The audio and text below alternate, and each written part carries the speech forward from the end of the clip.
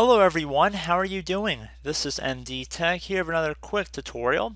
Today I'm going to show you guys how to scan documents and pictures from physical media to your computer. So it's going to be a pretty straightforward tutorial.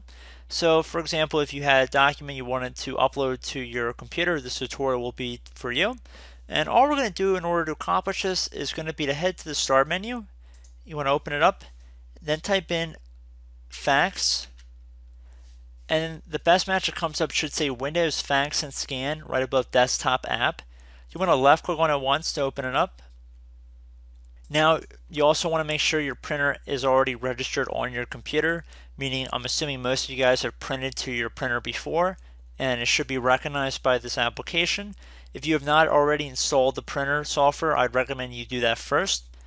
And then all you have to do once you've ensured your printer is also turned on, you want to left click on New Scan right here. Like I said, you have to make sure your printer is on.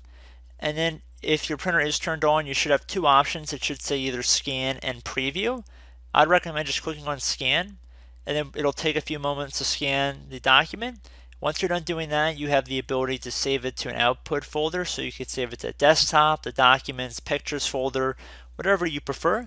And it's pretty straightforward from there. I pretty much show you guys exactly how to get to this utility. And then once the printer is turned on, you want to set New Scan. I have noticed with using this application before, sometimes you have to have your printer on for a minute or two before it'll be recognized.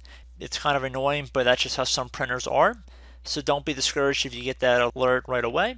But I do hope this brief tutorial was able to help you guys out. And as always, thank you for watching, and I will catch you in the next tutorial. Goodbye.